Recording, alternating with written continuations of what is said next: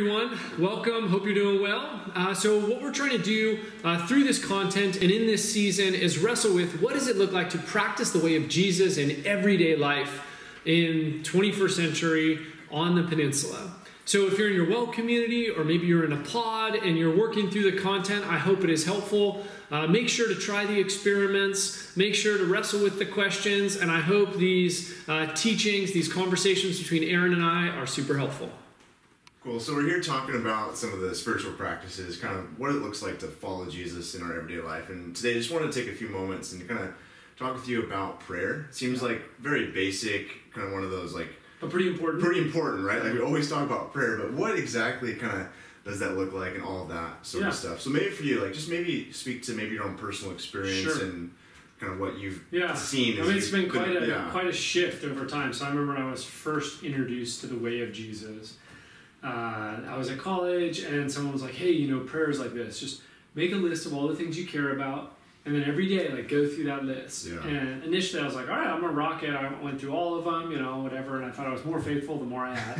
And then eventually I started feeling guilty if I, like, dropped one off. Yeah. I was like, well, I still care about that. And prayer ultimately became this thing I hated. Yeah. Because it was this list, and I rarely wanted to do the list. And then I was like, well, do I even want to pray? Sure. Yeah. And at some point, I can't remember exactly how it happened, but I realized, like, actually, prayer is not about a list. Yeah. It's about God. Tim Keller has this great quote. I jotted it down. It says, we should do everything possible to behold God as he is, and prayer will follow. The more clearly we grasp who God is, the more our prayer is shaped and determined accordingly. So prayer ultimately starts with God, right? We don't start with a list. We start with God. Who God is. Yeah, and then we move towards God, right? Yeah. This is Psalm 27:4. One thing I ask of the Lord, right? This only do I seek. I wrote it down so I remember.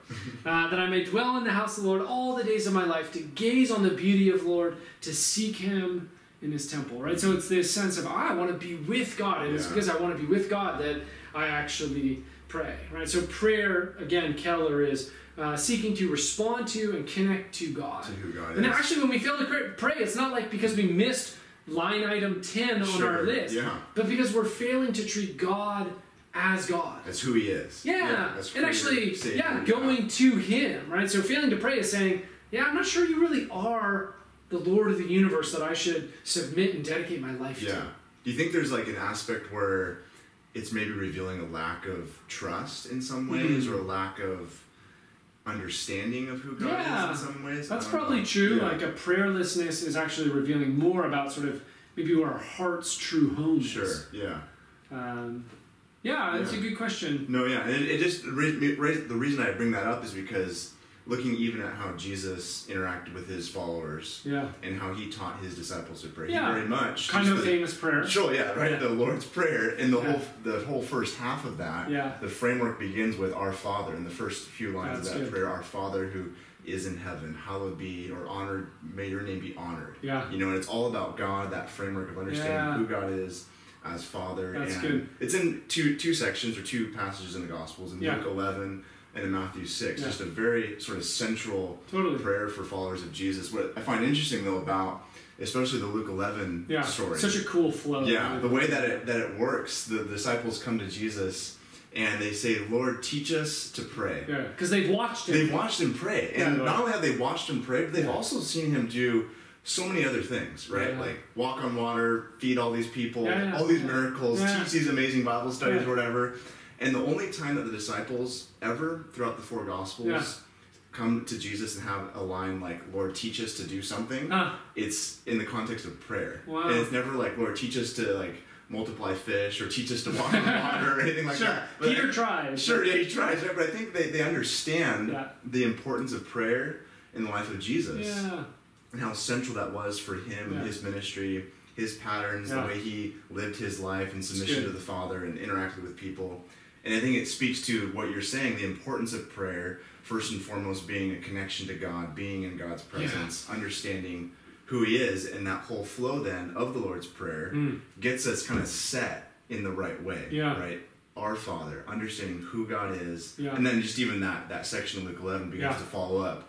You know, if you, like as earthly fathers, you know how to give good gifts and But you're broken. You're broken, yeah. And that how much more will God, who is so generous, give to those who ask? And that's cool. The whole line of like, keep on seeking, keep on knocking, all of that. Because God is good. Yeah. Because the prayer flows from that place of, hey, God is a good gift giver, right? Yes, the Father is generous and kind, and actually He wants to be in relationship with us. He wants to bless us. It's exactly what you're saying about understanding or what of who God is, and a failure. Really, Keller should get credit. Sure, but all the same, right? That it's understanding who God is essentially becomes, if I'm hearing you right, almost this sort of motivation to want to connect more with God. That's good. That I think the more that I truly understand the goodness and grace and love of the Father, there's like a drawing. There's a drawing in exactly of wanting to be in more connection with.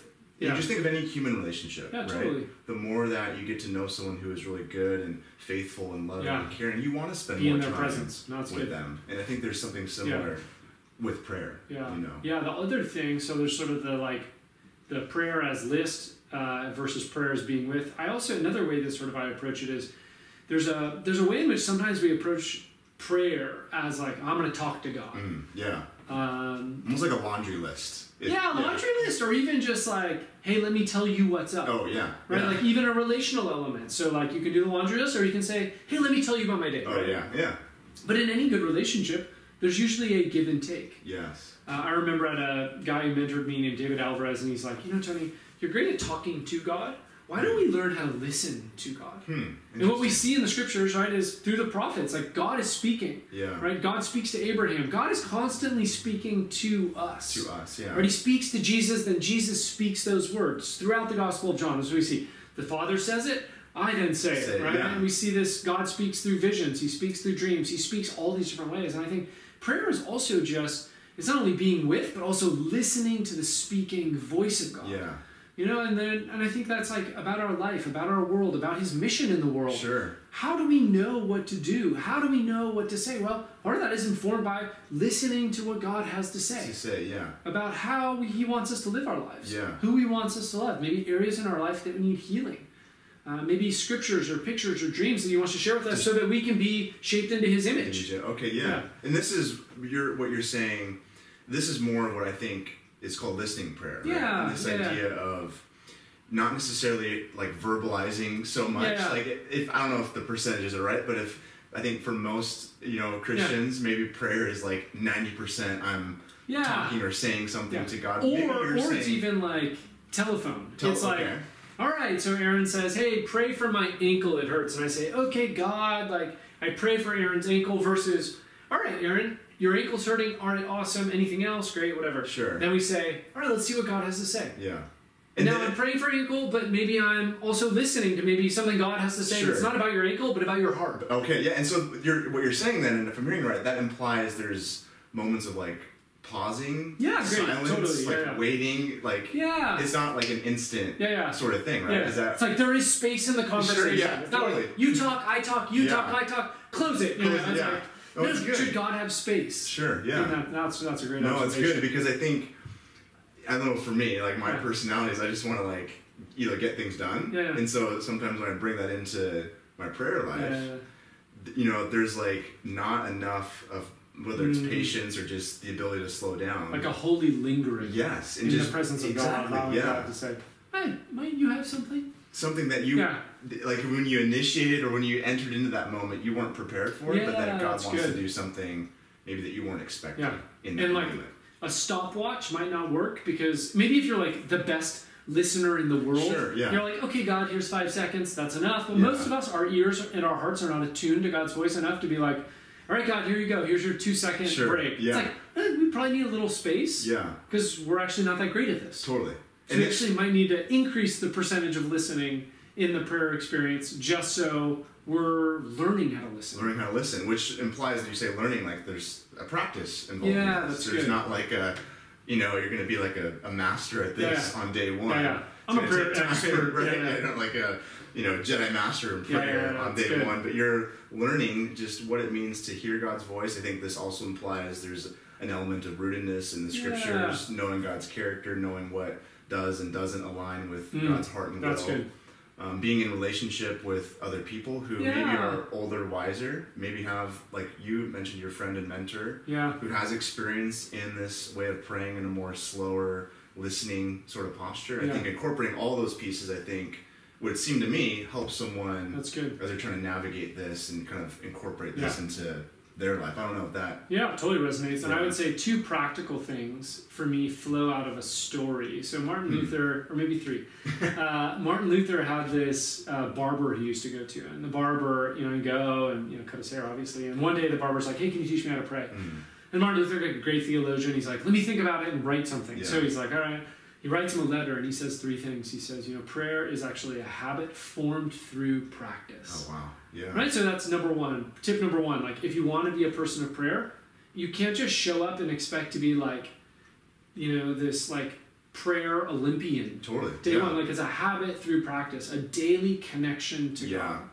Hopefully more than once a day. Daily habit. And he says 2, it's usually at the beginning and the end of the day. Yeah. So you bookend your day saying, all right, God, this is about you, not about me. Sure. And then 3, he said one of the helpful tools is actually, as you were saying, like the scriptures, is actually like take a section of scripture, maybe like the Lord's Prayer. Yeah. And just read through it. And as you read through it, as things sort of jump out to you, right? So let's say you take the Lord's Prayer. Our Father, oh God, thank you for being my Father. Yeah. Right? And you just... holy is your name. Oh God, I am just so grateful that you are holy. Yeah. And now you're being now you're praying in Scripture, and it's like this. It's a sinking, a deepening of the text in the presence of God, the one who wrote the text. Sure. Yeah. Right? Jesus, like you said this. Oh Jesus, thank you for giving us these words. Yes. Right now, it's Scripture, prayer, sort of flowing together. Yeah, that's good. No, I think that's really important. I think even too, when I think of my own prayer life and kind of incorporating that. I love just being able to pray through Scripture. I think of the Psalms being just a great resource with some of that. Reading it slowly, kind of one time through or with some friends. And then you've done this with me too, like as a word or phrase stand out to you and just kind of praying through that word or phrase and just being able to incorporate the text into that. And what else might God want to say through the text and through those prayers, through someone else or whatever the case may be. But just slowly repeating that process of reading, praying through the text, maybe over...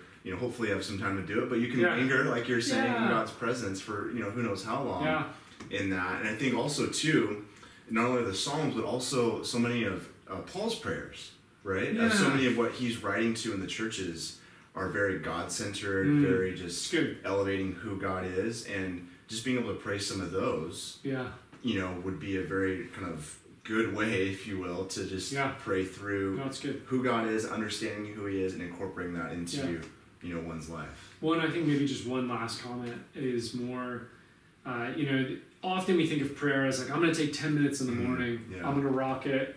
But then, like, as we're sort of talking about this, like, prayer is not about that task you do for 5 minutes. It's about being in the presence of God, right? This is the reframing of pray without ceasing. Sure, yeah. Right? This idea that, like, hey, we're meant to actually live in the presence of God. Yeah. So it's not the 5-minute quiet time. Prayer maybe starts there as training. Sure. But that's the habit that forms us into the person who lives in the presence of God all the time. Yeah. Which is the hope, the outcome, the goal. Sure, yeah. And that's just a beautiful invitation to just be that kind of people that live in a constant state and awareness to God's presence in our lives. That's good. So maybe this one, let's end in prayer. Let's do it. Yeah, God, I just am so grateful for your goodness to us. And God, for all of us, whether Aaron and I or folks listening to this video, we just pray that there would be a holy moment right now. God, when just the reality and the thickness and the goodness of your presence would just descend. God, we would know in the inner parts of our being, in our bones, in our marrow, that you are good and that you are holy, that you are beautiful, that you love us. It's just an unrelenting, never giving up kind of love. And God, I pray that that would be the springboard of our connection with you and our experiments this week. In the holy, amazing, and powerful name of Jesus, I pray.